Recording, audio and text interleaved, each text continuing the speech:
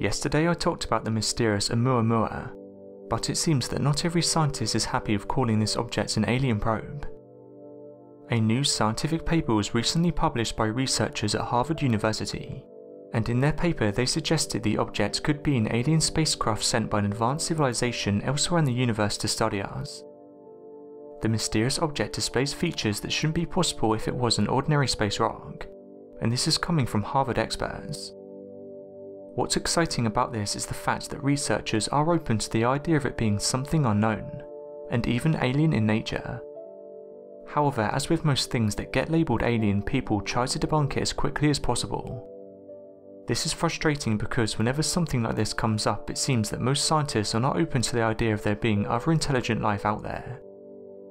The Harvard scientists made these claims because this object is not acting in a natural way. It's speeding up when passing the sun, and this should not be seen in a space rock. Others have put forward the idea of it having a solar sail which is helping push it back out towards space. The mysterious object flew past Earth at speeds exceeding 160,000 km per hour.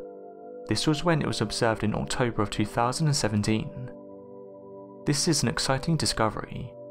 Whether it's natural or alien in nature, it's displaying behaviour we have not seen before, and this could help us to understand what's out there. Over the years there have been a few objects in space that have caused controversy, one being Oumuamua and the other being the Black Knight satellite. Some theorists have put forward the idea that these two objects are similar in nature. It's been suggested for years now the Black Knight satellite was sent here to watch over humanity. Theories for its origins are unknown, but it's been tracked for over 100 years. However, regarding Oumuamua, it seems there's many uncertainties, and most people studying this object agree it's nothing special, saying that it has the same properties as a comet. Dr. Bailey from Harvard University said the following about the object. "I wouldn't say I believe it's sent by aliens, as I'm a scientist and I'm not a believer. I rely on evidence to put forward possible physical explanations for observed phenomena. It seems, however, until we have more evidence we can't come to a conclusion on what this mysterious space object is." So what do you guys think about this? And what do you guys make about the study suggesting it could be alien in nature? Let me know your thoughts in the comments.